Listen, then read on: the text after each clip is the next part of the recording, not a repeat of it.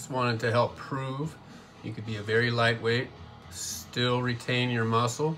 Just gotta work out. I'm only 123 pounds right now.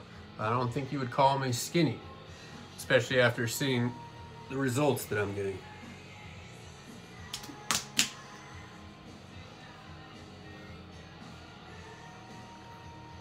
I'm sure you've never seen somebody this lightweight. I'm only 5'8", but that's not incredibly short. But I'm probably guaranteed to be under 5% body fat or so. My main focus is running. I don't want to be a heavyweight. I do want to keep some of my muscle up top though. All you got to do is exercise. That's the main key. You don't need to be eating shitloads of food. I only eat once per day in a 1 hour time window. That's all I need. That's all you need. You need exercise.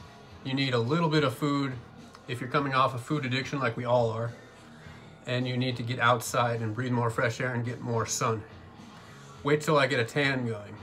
Then we're gonna see something pretty remarkable. It's only early March right now. I'm just getting going.